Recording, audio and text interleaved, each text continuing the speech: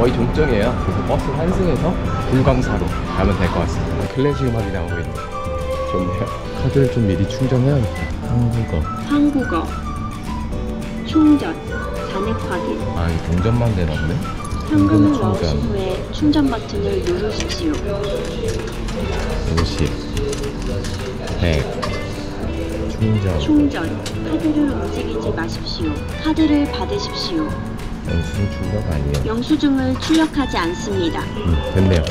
이지카드 진짜 편한 것 같아요. 환승도 많이 되고 좋아. 여기 지금 버스 정류장 왔는데 아마도 높은 확률로 타이완 버스는 제 시간에 온 적이 단 한 번도 없기 때문에 한 최소 5분 정도는 늦게 올 것 같아요. 그래도 인내심을 갖고 기다려야 되더라고요. 안 오나? 지나갔나? 하고 5분 10분 기다리면 가야 되겠다 싶을 때 그때쯤 오더라고.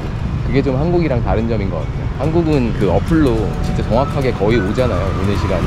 그리고 버스 정류장에 표시된 시간이 진짜 거의 정확하고, 근데 여기는 심지어 버스 정류장에 표시된 시간도 되게 좀 다르더라고요. 버스가 왔네요.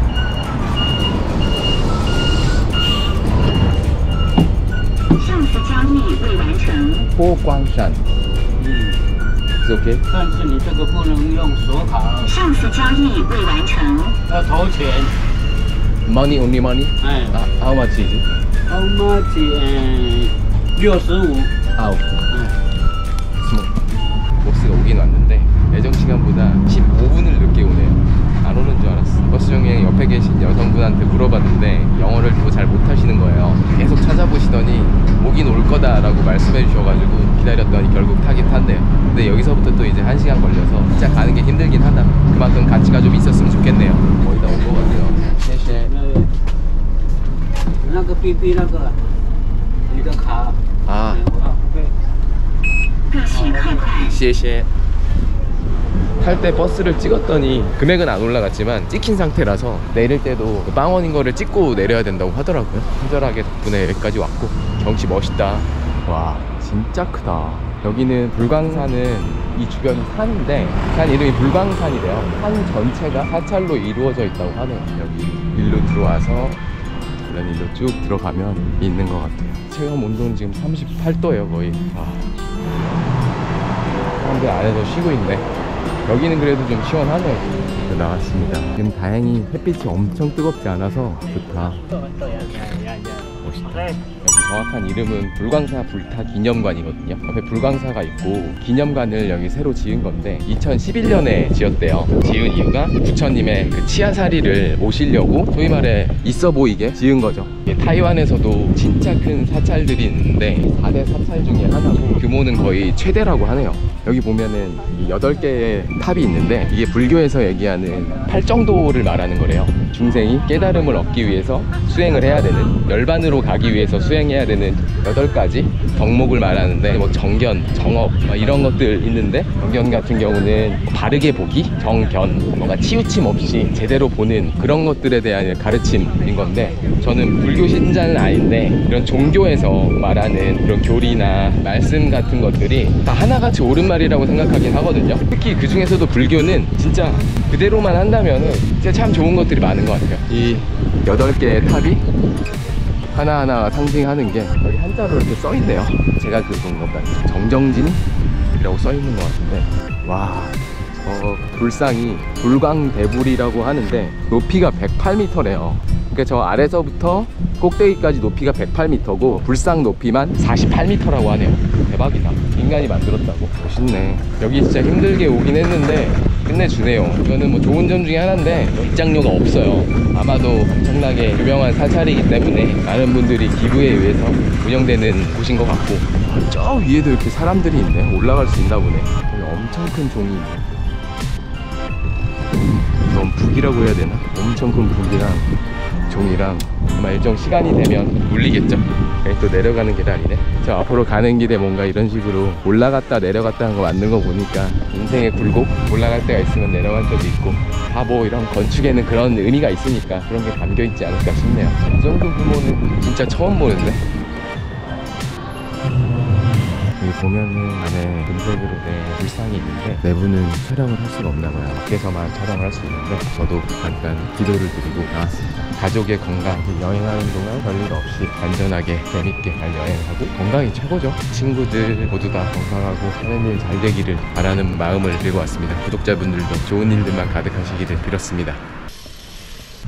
야, 운동해야지. 살 빼야지. 정신승리 오진다. 멋있다. 모든 바닥에 이런 것들이 진짜 조각마트 듯이 돼 있어요. 이야, 부처님 머리가 보인다. 보러 왔습니다. 돌 하나하나에도 전부 다 부처 석가모니가 새겨져 있네요. 디테일 봐. 정성이 어마어마하다. 또 다르게 생겼네. 와, 진짜 멋있다. 보광 빅부다 is the largest street. 아시아에서 제일 큰 부처 동상이라고 하네요. 대단하다. 어떻게 지었냐? 이게 뭐지? 아, 이렇게 이런 게 있어. 한글로 이런 것도 준비해놨네. 막대기를 뽑아서 자신의 운명의 글을 선택해주세요. 막대기를 뽑아서 Can I choose this? 아, 뭐가 뽑힐지 모르겠지만 뽑았습니다. 안에 들고 가서 원하는 자리에 앉아서 한자를 따라서 써주세요. 안녕하세요. 불광산경 필사관에 오신 것을 환영합니다. 자신만의 불교 언어를 선택하세요. 사진 한 장과 종이 한 장을 받게 됩니다. 로비에 종이를 가지고 오세요. 좌석을 선택하세요. 와, 너무 더워서 환경에서 내가 5분에 32번인데 종이마당이 다른가 봐요. 희미하게 한자가 다 서 있어요. 옆에서 앉아서 이 희미한 거 위에 똑같이 그대로 쓰면 되나 봐요. 한자 외워서 써야 되는 줄 알고 깜짝 놀랐네. 이게 제 운명의 글이라고 생각하니까 이따가 다 써서 어떤 의미인지 한번 물어봐야 되겠다. 되게 열심히 쓰고 있어요. 제가 다 썼습니다. 잘 썼죠? 거의 그림 그리듯이 썼어요. Can you check? Okay, okay, beautiful. Oh, really? Beautiful. 어, 谢谢. 是从那个山 아, 卷说好。谢谢你。 Can I know its meaning? 저분이 쓰신 글 중에 하나인데 이 스승님이 쓰신 고전의 지혜의 언어로 이거 집에다 놓으면 평화가 보장된다고 하네요. 집에 놓으면 진짜 좋은 거예요. 谢谢. 谢谢。 엄청 친절하시네. 비가 내리고 있어 갑자기. 이거 뭐야? 어떡해? 제가 이럴 줄 알고 우산을 또 챙겨왔죠. 타이완 날씨에 제가 한두 번 당한 게 아니라서 제 가방 속에는 항상 우산이 들어있습니다. 그래도 여기 와서 이렇게 좋은 거 보고 가네요. 저 구름 옆으로 뻗어나가는 이 순간이 너무 멋있다. 여기는 진짜 꼭 한번 와볼만 하네요. 불광사.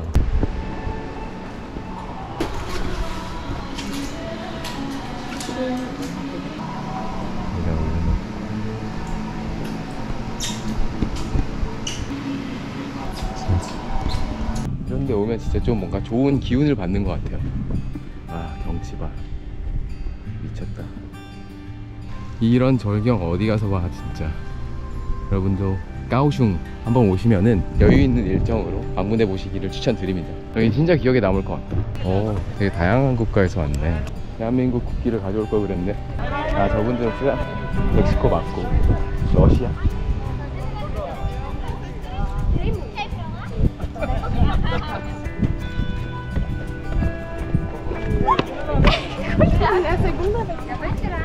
브라질에서도.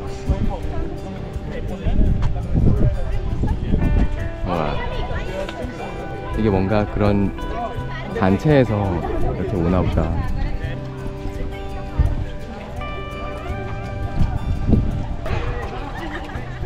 진짜 어려 보이는데 저렇게 단체로 오면 진짜 재밌겠다.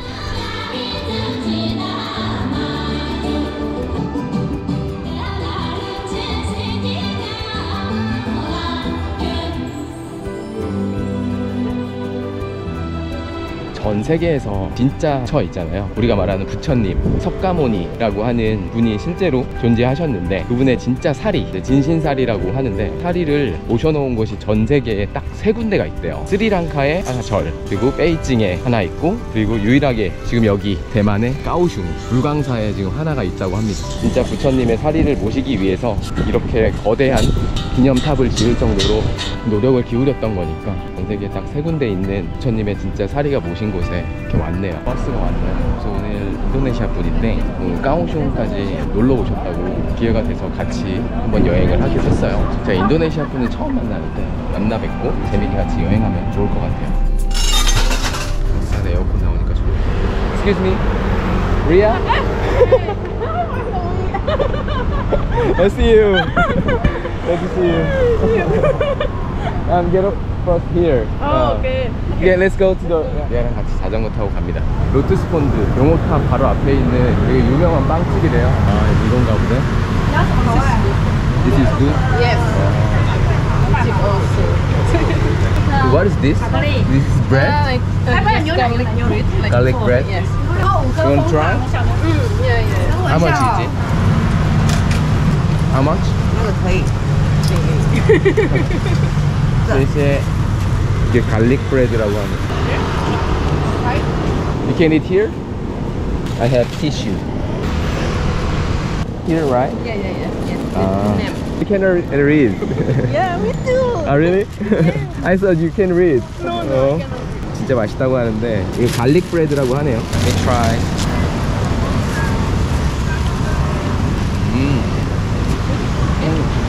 Nice. 평범한 갈릭빵인데 목마르게 만드는 맛이다. So how long have you been in Taiwan? 1 year. You studied here? This is your first time come to Taiwan? Yeah, first time. First time Thailand, first time Kaohsiung. And I was so surprised because of hot. Yeah. But I didn't know think that. now it's better than before. No, no? Yeah, in July and August Oh. it's so hot. 39 degrees. Wow. Even 39 degree, you wear a hijab, right? Wow. My friend take off his hair hijab.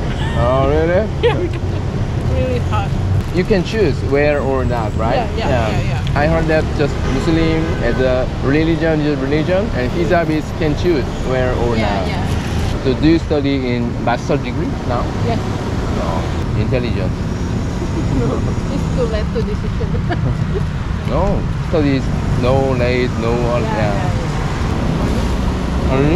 Thank you. 谢谢. How to say thank you in Indonesia? Terima kasih. Terima kasih. Terima kasih. Sama-sama. Sama-sama. Welcome. 400원짜리 크루아상인데 진짜 작은데 한번 먹어볼게요. 엄청 기름진 맛이다. 평범한 크루아상의 맛입니다. 지금 여기 로투스 펀드 왔는데 연못인데 저쪽에 새로운 걸 또 짓고 있고 저희가 갈 곳은 용호탑. So we can walk like this, right? Yes. But this pond is too big, right? Okay. Oh. Maybe after everything is apple, around you buy. I like to walk before, but now I don't want to walk. I need to ride bike like this. Yeah, that's better. Now I understand. In Taipei, she doesn't want to walk. I said I like to walk, no problem. Now I change. I saw your YouTube. Yeah, you see? Yeah, you upload Yeah. in your YouTube. Yeah, it's exercising. It's crazy. I was stupid.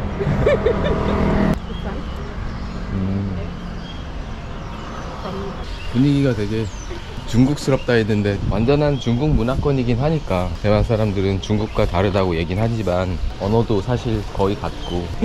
와우, so many turtle. Yeah. 와, 거북이 진짜 많아. Turtle we say 거북이. It's Korean. I haven't seen before. Really? Yes, Really? yes, I don't know. So I'm surprised. They are take a rest, right? Yes. Take a rest now. Huh? The turtle. Turtle 거북이. 거북이. I think Korea is more easy than Chinese. 아, yeah, I think so. 원래는 저기 안쪽으로 들어갈 수 있다고 하네요. 근데 오늘 닫아놨네.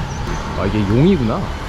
그치, 멀리서 봤는데 연못인데 엄청 깨끗하진 않네. Beautiful, it's very beautiful. It's many like flower. Oh, fish. Oh my god. Turtle also. Before many lotus, right? Yes. Why not now?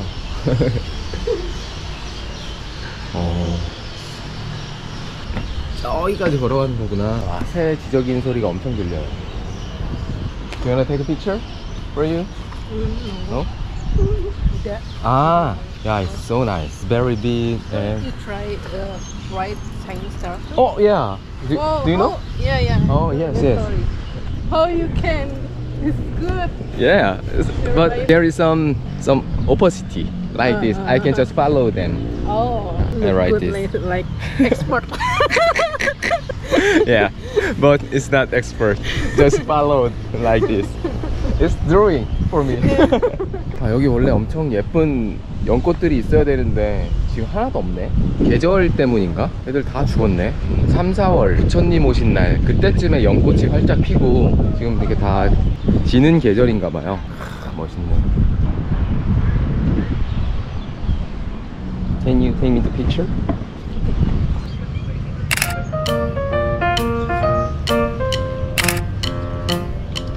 층으로 올라가 보고 있는데 멋있긴 하네. And I stopped there. MRT and U-bike is better. Yeah, yeah. Now I'm Taiwanese. How no way. Oh, it's good. Okay, I follow it. Cancel. You decide. Cancel. Cancel. You have been in Taipei, right? Yeah, like lampion. Lampion? What? Siphon. Siphon. Siphon, Siphon right? and Yeah. siphon. Yeah. So lamp like this. Yes. And if I come with some my friend or family, I try to do, but alone, so I didn't try. Are you thinking like boring in this book? Because I feel like there are many couples. Couple. So if I go there, I feel more lonely. I got it. Yeah, you got it. Yeah. So I don't want to go. Okay. Many couple and standing alone. Yeah, this is so sad, right? Makes sense. This is main entrance, right?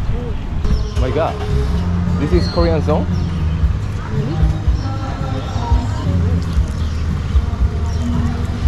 Ah, yes. Rhythm and groove is, Korean. Yeah, old music. I was thinking this is Korean old music. It's very similar. 그래서 부르고 계시네.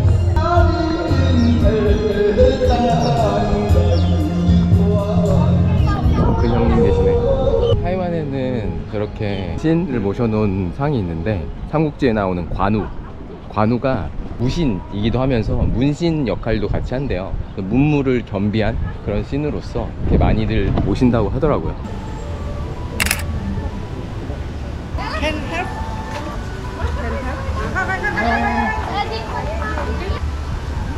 What's the name? Famous one in Korea. Famous one in Seoul, 봉은사. Famous temple. Oh, but it's Sejong King.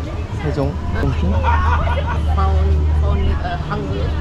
Yeah, 세종대왕. Oh, Sejongdaewang. Yeah. Oh, okay. But there is no for 세종대왕. Oh, it's not king. It's king, but there's no temple for that. Temple is just for Buddha in Korea. 관우신. They building a lot. You have to visit again in Korea to see the building. 지금 로투스 폰드 구경을 다 마치고 해변 쪽에 야경을 구경하러 지금 갈 것 같아요. 내리니까도 이렇게 비가 오네. Korean but still hot. 아, yes, right. Hot and humid. Yes. 어제도 비가 오더니 오늘도 비가 오고 왠지 까오슝에 있는 내내 비 올 것 같다. Here for studying. Yes. And you can choose work here or not. I really enjoy staying here. Nobody will care about it. You mean Indonesia care about many things? Many things. What? And for example, if you want to go to next time you go to anywhere, they always ask you, where do you want to go? Where do you want to go? Who yes? Some Your mother? people, no. If my neighbor or like something. Really? Yes. What? It's weird, right? And but sometimes it's disturbed, right? Yes. Thinking of a good way is friendly, but bad way is disturbed, right? Yeah. Actually, I wanna go, but it's raining, so I think this is not good choice. Let's go to eat for dinner. That's better. Is it okay for you? 와, 여기 바다 보러 왔는데 비가 계속 와가지고 그냥 지금 바다 보는 거는 좀 타이밍이 아닌 것 같아서 이 근처에 맛있는 우육면을 먹으러 가보겠습니다. 여긴 것 같아요. 좀 다 온 것 같은데. 와, 이렇게 비가 오냐. 아, 저녁에 원래 나인마켓도 가고 야경도 보고 계획이 있었는데 다 틀어졌네. 어쩔 수 없지.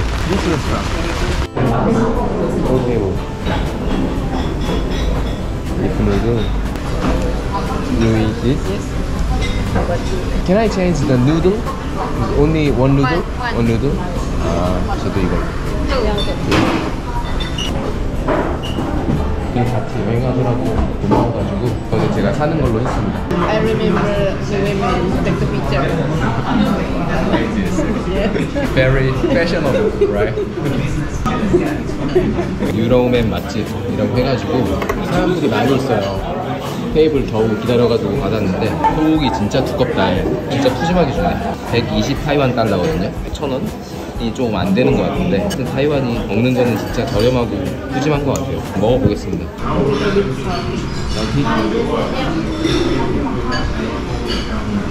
여기는 특이하게 간장 베이스인데 간장 맛이 좀 세가지고 약간 짠맛이 강하긴 하네요. 근데 여기면은 그 우동면처럼 엄청 두꺼운 게 아니라서 어쩔 수 없고 매운 소스 엄청 많이 넣어놓고 맵다고 지금 물 먹으러 갔어요. It's okay?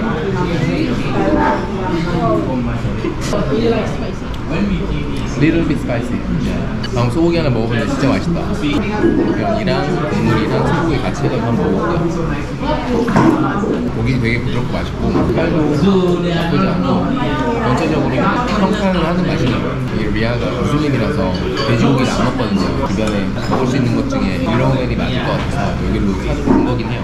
Is it good? Not too salty. Okay. Little.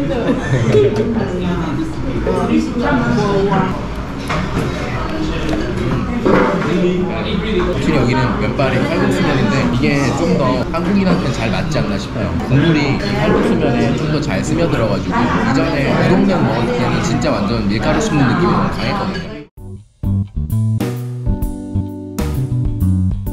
여기 러브 피어 스테이션이라고 왔는데 멀리서 봐도 보이는 빛이 뿜어져 나오는 게 지금 여기 이 역에서 나오는 거니까 저희 집에서도 보이거든요. 세내 정거장 떨어진 곳인데 와 멋있다. 타이완 테크놀로지 컬처 엑스포라고 해가지고 멋있게 지어놨네요. 멋있게 해놨네. 거북선인 줄. 와, 오늘 완전 거의 정월 대보름이네. 여기가 진짜 야경 죽이는 데였구나. 이얼 멋있네.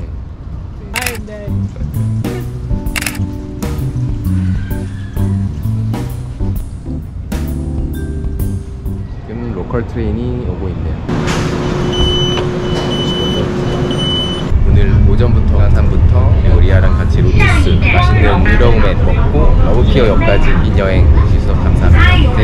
바이바이. 바이바이. 다음 영상에서 뵙겠습니다. 바이바이.